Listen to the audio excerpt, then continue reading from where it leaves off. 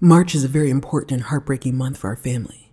Our baby girl Tionne was born and also sadly passed away. This year on the 5th would have been her very first cake day, which we celebrated by all wearing orange to represent her vibrancy. It's also her favorite color, as her big sister always proudly states.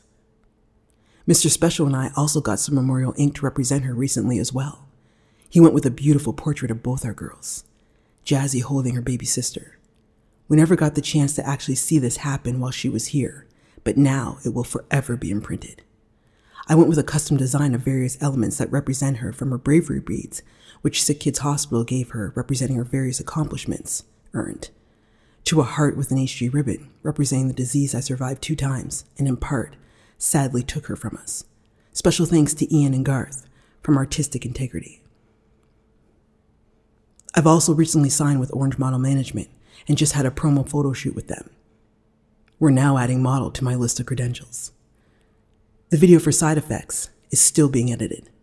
I saw the first edit weeks ago now and was very unimpressed.